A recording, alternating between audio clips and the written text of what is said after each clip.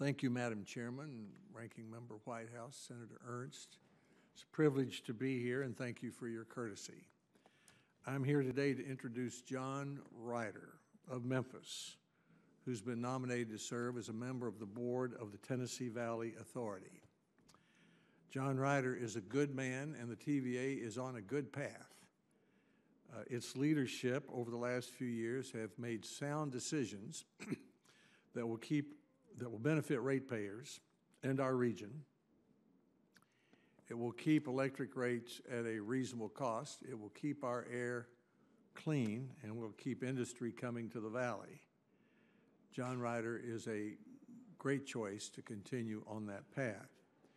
TVA's mission is to provide safe, clean, reliable, and affordable power for the region's homes and businesses.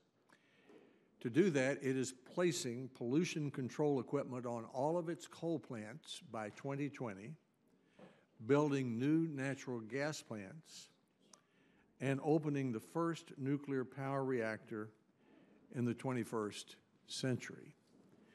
It also opened the nuclear power reactor of the last century, and so we have a great benefit in our region because of that. TVA has done this while reducing its debt and reducing electric rates, which is good news for jobs and economic development in the Tennessee Valley.